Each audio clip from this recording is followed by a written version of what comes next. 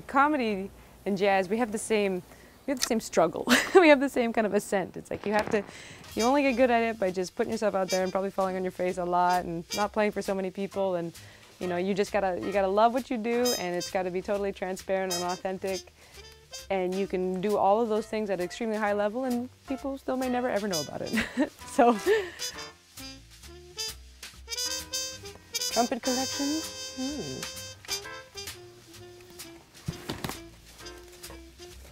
Look at him! Hey, Warren! Hey, buddy. Nice shirt. Ruffles.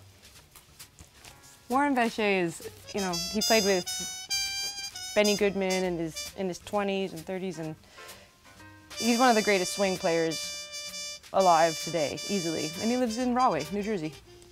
Yeah. I mean, Warren, again, is one of those guys, he transcends like swing and bebop and that style and that sound that is really authentic. I'm gonna make him sign it, and I'm gonna keep it forever. Because he's been a good friend and mentor of mine for a while. Yeah, I listen to hours and hours of Anita a day. Like, you know, there's just some artists that you hang out with sometimes. Like, I feel like I can always hang out with Anita. Although if we ever hung out, she might have been a bad influence in person. She looks like a lot of fun. Ah!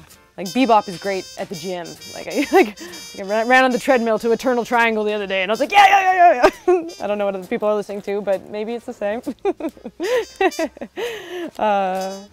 It's at this point, you know, if I listen to stuff, it's a study because you want to learn, you want to absorb things from them, and it's like you are what you listen to when it comes to jazz. I mean, with records, the way that they printed them, the way that, I know that this is the way that these guys wanted this to be heard, as opposed to listening to it on iTunes or things where it's been so compressed so many times. This is what their album sounded like when they listened to it, and I don't know what they would think if they got to listen to their albums now, in some of the mediums they're presented in.